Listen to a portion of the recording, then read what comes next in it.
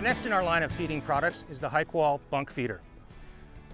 When we introduced this product, we looked at what our competitors had available and addressed some of the many concerns that our customers had raised with us. First off, we use an all-steel construction as opposed to the poly-bottom bunks which are available from most manufacturers. The obvious difference is in the strength. With the poly-bottom bunks, you often find in winter when it gets cold, the poly tends to fracture and crack. That's why you'll see at many distributors a lot of replacement parts in poly. The other key thing is in the design. You'll notice here that we've taken our sheet metal and corrugated it. So it's almost like comparing paper to cardboard. It gives it a lot more strength, both vertically and horizontally. So it's going to take a lot more abuse from both cattle and bulls. Now you'll also notice that the bunk feeder comes with legs. Again, that makes it much easier to drag and move around in the winter and is less likely to get frozen down. You'll also see we have square ends. Most of our competitors have rounded ends. The nice thing about a square end bunk feeder is that you're able to take a whole series of them and butt them right together. You've eliminated that gap between the bunks where your grain traditionally falls out and gets wasted. A really convenient accessory that's available for our bunk feeders is our bunk connector. You set your bunks up in your grain line and essentially it just locks over top, snaps together, and now your bunks are connected. So this means when you come out in the morning, you're getting ready to pour grain or pour silage, the bunks are still in place. You don't have to realign them in order to do your pour. Another advantage of the bunk connector is when you're running a whole series of bunks, you may have 3, 4, or 5 together, and you want to move them to a drier spot of ground, you can hook it up to your tractor and just pull them along like a train. One follows the other, and because of the leg design, they don't get hung up.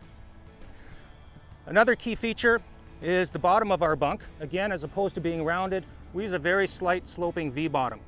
Now there's 2 reasons for this. Number one is it helps keep the feed to the middle. When it's time to clean your bunk, you can take your scoop shovel, run it down the side, clean it out without having to flip the bunk upside down to get all the wasted material out. The other thing it does is improve drainage. At each end you'll find a small drain hole, so when you do get moisture buildup, it goes down to the bottom and then out your holes. And finally with that design, it's also a safety feature, because when you have a calf that gets up in the bunk with a rounded bottom, they slip, they fall, they're down on their knees, and they can't get back up. Again, with this square-sided design, they can put their feet out to the side, stand up, get out of the bunk, and you don't have to be there to rescue them in the morning. Next in our line of bunk feeders is our grain bunks. Both of our series of bunks are 11.5 feet long, but the grain bunk has a smaller capacity as it's designed for feeding grain as opposed to silage. Now, as I mentioned, one of the key benefits of our bunk feeder is the strength. So just to give you a little bit of an idea of how strong this product really is, I'm going to ask for a few volunteers to join me. Gentlemen, if you would.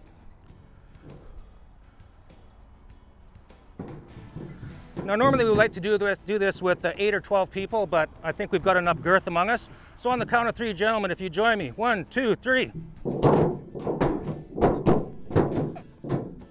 Any damage? Just to my pride. One final thing to show, again, that shows you how it can take a lot of weight from the inside. But one other thing we like to demonstrate.